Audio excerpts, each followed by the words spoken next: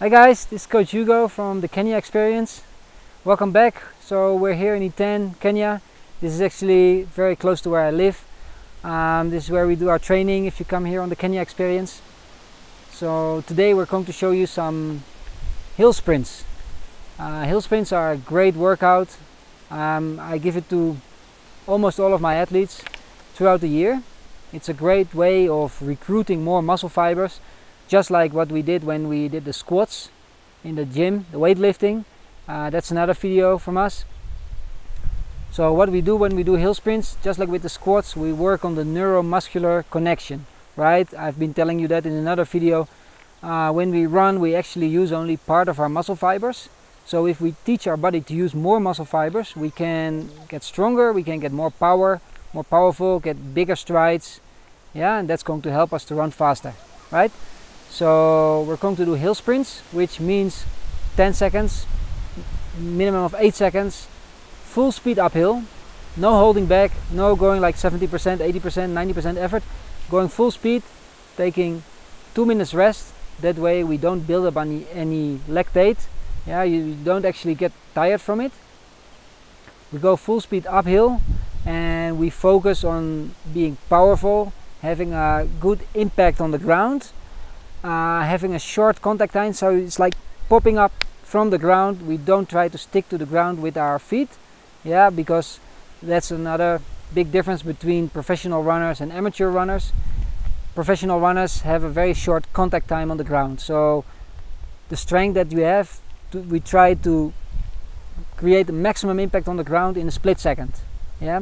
So when running uphill, try to stay tall, use your arms, engage your core and run up in a powerful way. So not trying to get high frequency, not trying even to, you know, reach the finish line as fast as you can, but trying to run up as fast as you can while keeping good form and running in a powerful way. Okay, so we're going to show you some hill sprints. We've got a great hill here. People ask me what percentage should it be. Rather than talking about the percentage, I feel like it should be a level of inclination that's hard enough for you to feel like you're working for it, but it shouldn't be so steep that you're losing form. It should not be a pure strength training. It shouldn't be too steep.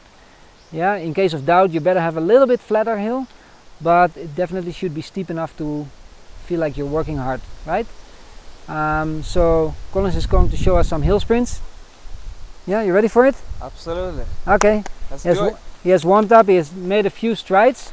Yeah, you never do this when you're cold. So let's go for it. Alright. I'll just start from... Yeah, you start from down there, I think. Yeah. Like you can take a few meters like rolling into it. Right. And then once you reach like the bottom of the hill, you go all out. Okay. Yeah? And you know what to think about then. Always think about running form, so powerful way, head up, stay tall, use your arms, engage your core muscles, Okay. and your feet popping off the ground. Okay. Sounds good. Okay. Like for up to like up there, right? Yeah, like 10 seconds. Okay. I'll whistle. No problem. Puff!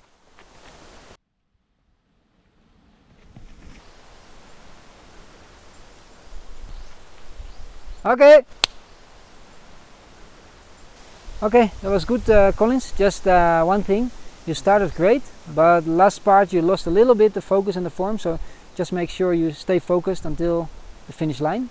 Yeah, it's just 10 seconds, so try to give everything in those 10 seconds. Okay. Yeah. Alright. Okay, we've got 2 minutes and 10 seconds rest, so you can go again. Okay.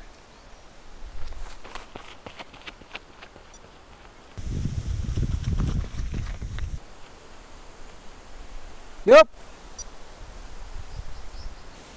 So when do we do these hill sprints? We normally don't do it like as a whole workout. I would give this the day before a workout actually. So for instance, when Tuesday you have a session on the track, or it can be a lactic threshold session, then the day before, Monday, is a great day for doing some hill sprints. It can actually help you have a better workout the next day. It's like you prime your muscles, you get your muscles ready for the next day. They have a little bit more tension, they're like woken up a bit. That's anyway the explanation I give to it. So I feel like many of my athletes they do well the day after doing hill sprints. So we do it the day before a workout. We do it throughout the year. The long distance runners focus a lot on doing the hill sprints throughout the year. Middle distance runners, like the 1500 meter athletes, they at some point stop doing the hill sprints and they start making flat sprints on the track. Yeah, but for anyone from like 5k and above, we focus a bit more on the hill sprints. Yeah, perfect. So it's like that. Yeah, and make sure you take 2 minutes break. If you take a 2 minutes break, you don't build up any tiredness, you don't build up lactate, right? So you will not feel anything tomorrow. You can still have a great workout tomorrow. And like I said, this is great the day before a lactic threshold session or a tempo run. Doesn't cost you any other workout, so you don't have to do this to replace a workout. You're doing it actually as an extra session. Yeah, so when you have workouts on like Tuesday, Friday, Sunday, we will do this on a Monday or a Thursday. Yeah. So to sum it up, hill sprints are a great form of training to recruit more muscle fibers, to get stronger, to get more power. This is not just for middle distance runners or sprinters. This is just as much for long distance runners. Anyone who runs 10k, half marathon, even full marathon. If you look at the professional runners, many of them are doing this throughout the year. It's a great way of working on your base, because even though you're running 42k, you're still, even more than probably, because you're doing a lot of like easy sessions, moderate sessions, sessions at marathon pace.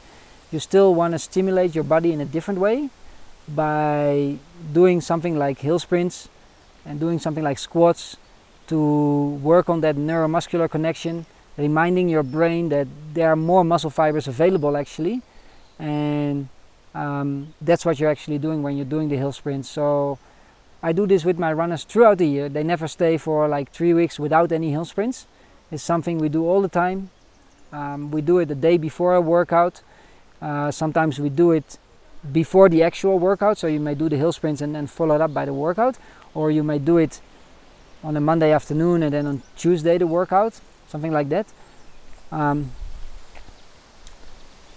The only thing that you don't do is like you don't do the hill sprints early in the morning. You have to make sure your muscles are ready for it, your whole body is ready for it. So you don't want to do this like at 7 in the morning. If you do it in the morning, do it at 9, 10 o'clock after you've waken up, maybe at 7 o'clock, so you're awake for some hours, because you have to be ready for it, right? So you have to be awake for at least 2 hours. Do some warming up, do some strides, do the hill sprints like between 6 and 10 repetitions, and then some cool down. That's it. We're looking forward to meet you here in Kenya with the Kenya experience. We've got great hills here. For Kenyans, running in the hills is like a natural thing. They do it all the time. We've got so many hills here, short hills, long hills, steep hills, not so steep hills. We've got hills that go for like 5 miles. You've got hills that go for like 100 meters. So when you come here, we'll show you all that. And running in the hills, whether it's short hill sprints or longer hills intervals, it's one of the probably most underestimated forms of training. Can have really great impact on your running form. So welcome, hope to see you here and run in the hills with us.